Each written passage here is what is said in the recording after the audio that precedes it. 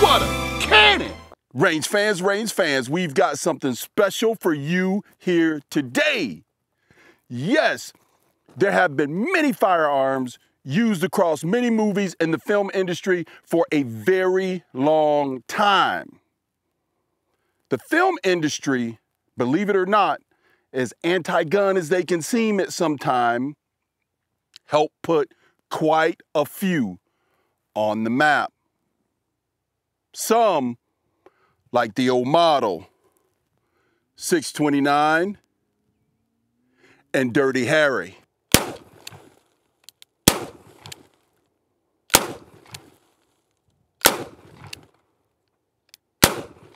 And if Detective Callahan and the Smith & Wesson Model 29 wasn't proof enough, then comes along, this is not in sequential order, but then comes along the beautiful Lara Croft, Desert Eagle. I think we all know where that comes from, right?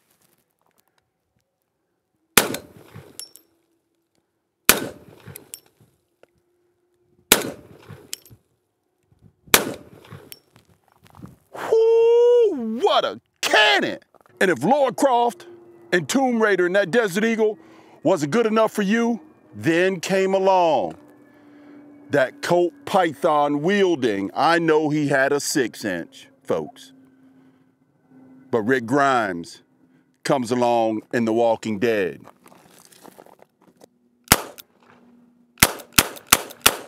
Ooh, talking about a sweet shooter. Feels like a 22 after that deagle. And last but not least, and what we're here to talk about today, is the iconic, through many centuries, starting in 1962, in Dr. No with Ian Fleming in 007. One of the sexiest things outside of my lovely wife I have ever seen. The Walther PPK and the caliber it was meant for, 32 ACP.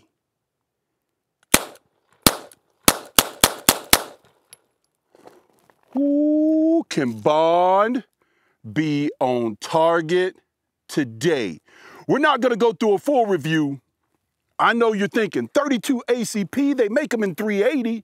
Yes, 32 ACP, and that's what we're gonna do, is get some speeds, feeds, and ballistics in 32 ACP against the venerable, this is a 3-inch barrel, 3.3 inch. And we're gonna bring out a 3-inch revolver in 38 special and see how it does in the clear ballistics gelatin. You gonna wanna hang in there. You just witnessed the first shots from good old 007. Yes, in 32 ACP, and I tell you why in 32 ACP, outside of being a Bond fan, of course, and I know many of you are, by the success of their films in that series. I've always wanted to fire a Walther PPK or PPKS. This happens to be a PPK, but with the PPK, it has also, because it's made here in the US, it has the beaver tail, so it avoids that slide bite that you get in some of the older models. It has these black wraparound grips on it. We'll tell you a little bit about it before we get to speeds and feeds. So these black wraparound grips, and as you saw there, it is capable of firing without the magazine. So no magazine disconnect. And as you can see there, it is a single action, double action fired pistol. Now, the double action is pretty heavy at about 12 pounds. The single action is actually not too bad at about 3 pounds, which is just phenomenal. The take up on the double action, very little take up on the double action. The trigger's actually not all that bad for this pistol. Now, you move back to the hammer, and what's pretty neat is the hammer is serrated at top for a good purchase. It also has a notch cut in between. That notch is cut in between so that when you're downrange, you can actually see the built-in cocking indicator to see if there's a round in the chamber or not, which is what the cocking indicator is for. It also has on the slide on the left side, it has a decocker. That is slick as all get out. It has the decocker, and when you decock it, it is on safe. You can't pull the trigger, you can't do anything about it. You take it off safe, you show red for danger, don't point it at anything you don't intend to destroy. You can then pull the trigger, whether in single action or double action. Now, the one thing about the new generation, first and foremost, quality, quality, quality. I've had this thing apart. I can't show you how to take it apart here on the channel. There's plenty of videos out there for it. It's no longer allowed, but really easy to feel strip.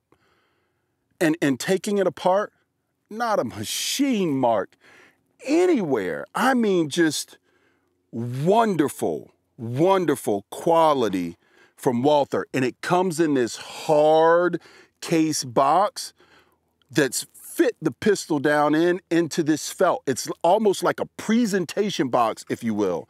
Just really nice outfit altogether. But the one kind of sticky thing for me is the rear sight. Though really nice rear sight with a red dot and front sight with a red dot, did you just line up on the target and let them rip? It has wavy serrations in the top of the slide also. But that rear sight is machined into the slide.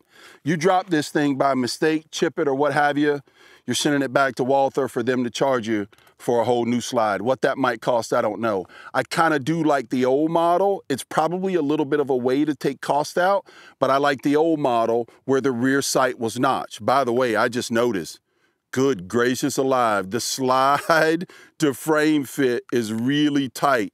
Hardly any movement there. That's a little bit about the Walther PPK, made famous by Ian Fleming and James Bond in 1962-ish, 63-ish, I think it was, with the 32 ACP. But here's the real deal. Here's what we're out here for today. Why I told you why 32 ACP, but it got me to thinking. If I took some speeds feeds, now we can debate this all day long, but 38 Special is a two-legged predator stopper. It is. I don't care what anybody out there says, the data says something different. 38 Special is capable of getting it done. Of course, you have to do your part, yada, yada, yada. But everyone always gets on about 9mm and 45. And I'm gonna tell you, I lean to the 45 side. I'm not embarrassed by it. But who wants to see another 9mm 45 test? Not me. I'm gonna stick with the 45 anyways. But 32 ACP and 38 Special became interesting to me, not only because of 007, but it became interesting because everybody says in that 9mm to 45 debate that, hey, the upgrades in technology, the advancements in the Freedom Pill materials, etc., makes them even. 9mm to 45, it makes them even. That's the argument. Well, it was always kind of stated, don't mess with 32 ACP. It's not gonna get it done for you. Well, will it? I don't know. So I brought some ballistics gel to see and to tell you non-believers. I think most of you out there from the state of Missouri, the old show me state. So that's what we're gonna do here today. But first, we're gonna take the Walther 7 rounds of Hornady Critical Defense, if I can get it done before the rain. We're gonna put it across the chronograph because it says 110, or I'm sorry, because it says 1,000 feet per second for this Hornady Critical Defense here. We're gonna put it across the chronograph and see. And then we are gonna put it in some ballistics gel, but we're gonna fire some 38 Special out of a 3-inch revolver right behind this. Let's get to it. So I'm 4 yards away from the target to see what accuracies are like and the chronograph. Let's see if these 60 grain critical defense, first and foremost, I hope feeds in this thing. Let's see how accurate and what the speeds come out to be. Here we go.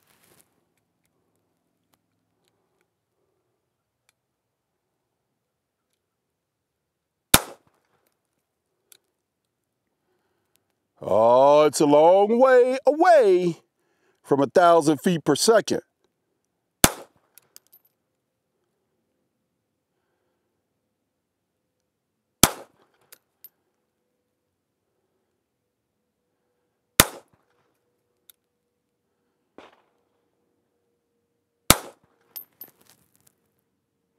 Though not too bad in the accuracy department, it's about 100 feet per second out of the 3-inch barrel of the Walther, less than what's printed on the box.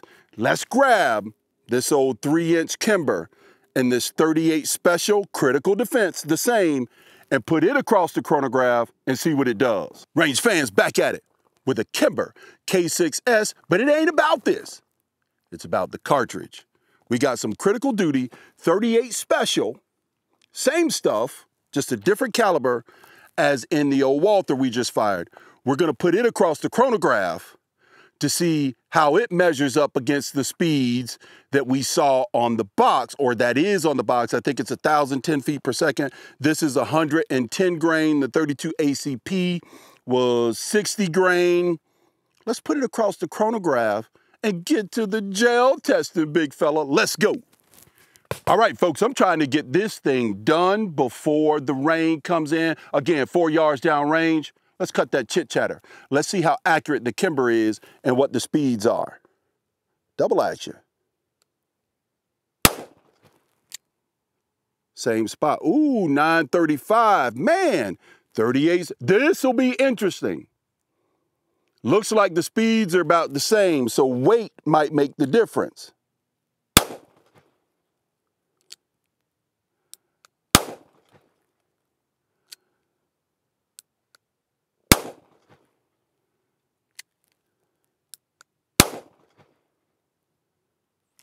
All right, that's 5 rounds down range at about the same speeds. Hey, come on over to dayattherange.com and I will show you the average, the standard deviation, and extreme spread and all that stuff between the two rounds. But now, let's get that gel set up. Hey, which one y'all want to see first?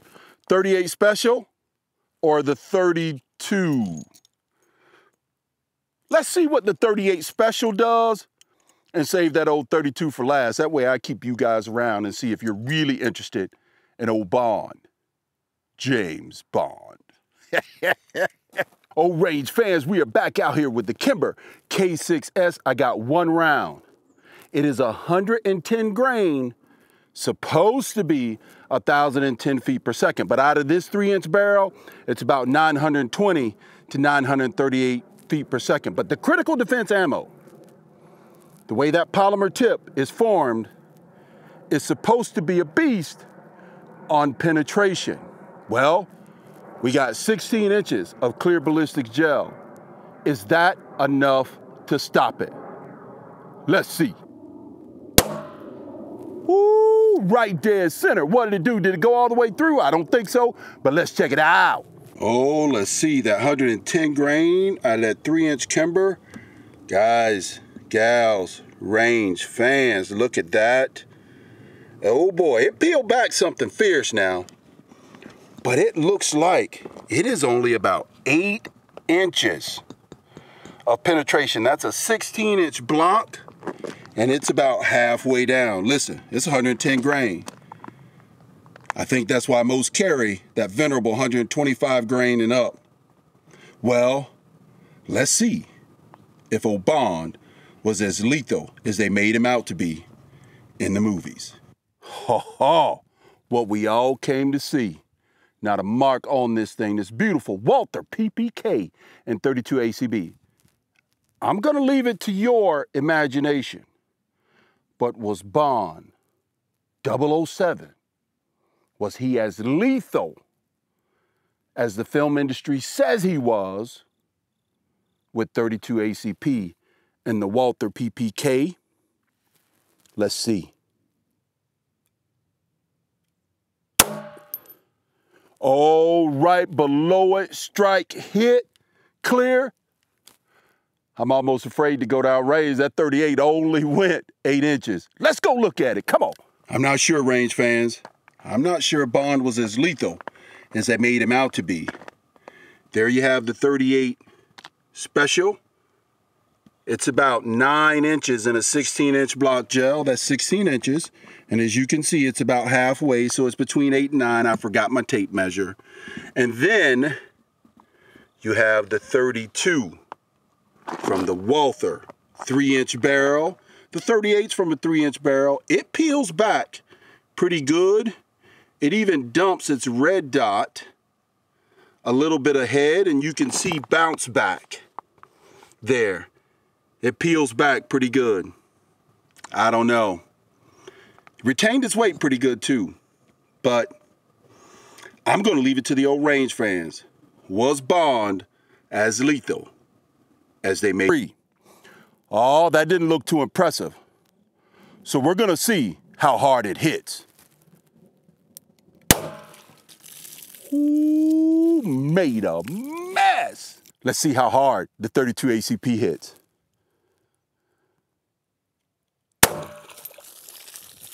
Oh, pretty gnarly, but it went all the way through, folks. There you have it. Listen, I don't know that I trust 32 ACP. I absolutely will trust 38 Special. But I tell you, this is a fun one. Fun one. And it's just a classic. And I will tell you, the new models are absolutely stunning. Walther PPK 32 ACP. There you have it.